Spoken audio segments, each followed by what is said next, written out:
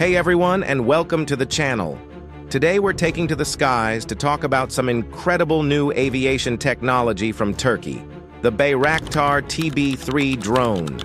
This isn't your average remote control toy, folks. This is a high-tech marvel that's pushing the boundaries of what drones can do. Now, you might be wondering what makes this drone so special. Well, buckle up, because we're about to break it down.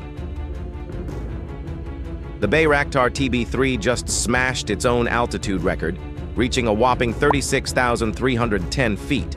That's over 11 kilometers. That's almost as high as Mount Everest Base Camp. This incredible feat is a testament to the amazing engineering behind this drone. Taking off from a ship, you bet. But the Bayraktar TB3 isn't just about reaching new heights. It's also designed for a very specific purpose: taking off and landing from aircraft carriers like Turkey's TCG Anadolu. Those folding wings, they're not just for show.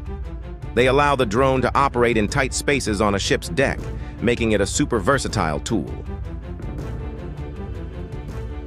More than just a drone, it's a game changer.